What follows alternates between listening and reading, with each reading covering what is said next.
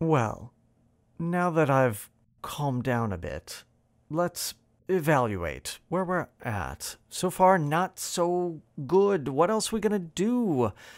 Let's remain calm. Our story so far is that we're investigating convective rolls in a thin fluid layer as a function of this parameter r. Now, when r was between 0 and 1, the only solution that we had was a sink at the origin. Everything is stable. This is like a system of pure conductance where the heat is just flowing from bottom to top. But as we increase that temperature gradient between the bottom and the top, we get some instabilities that develop. Past r equals 1, our origin becomes unstable, that pure conductance, and what we have is some convection that occurs. In a supercritical pitchfork bifurcation, we shed a pair of stable equilibria.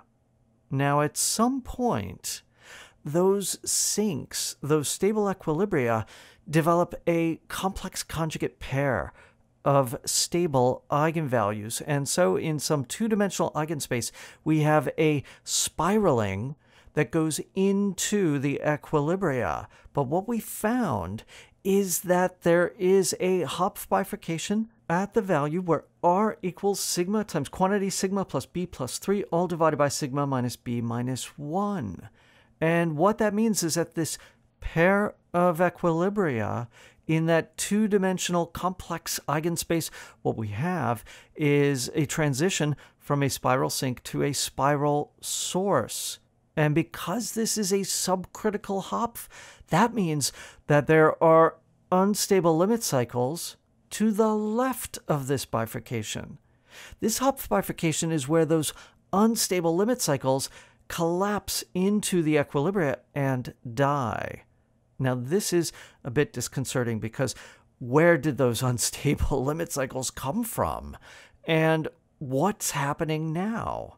Well, if we summarize what we know about the equilibria post-Hopf, ergo propter Hopf, then what do we have? At the origin, we have two stable directions and one unstable direction. We know the dimensions of our eigenspaces. That's the simple one. The ones that are more complex are this pair of equilibria after the Hopf. Let's say we'll call them on the left and on the right. And on the left, what we have is a one-dimensional stable eigenspace, a two-dimensional unstable eigenspace with spiraling.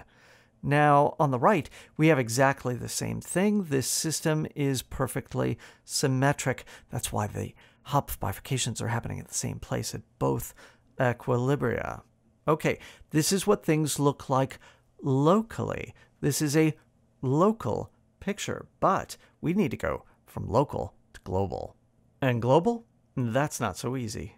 But here's something that will help. A lemma. This system, the Lorenz system, has a global attractor.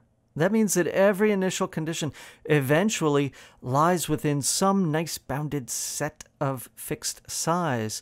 If we use the language that we used back in Volume 2, this has a trapping region. In fact, it's just some ball. It's not even all that big.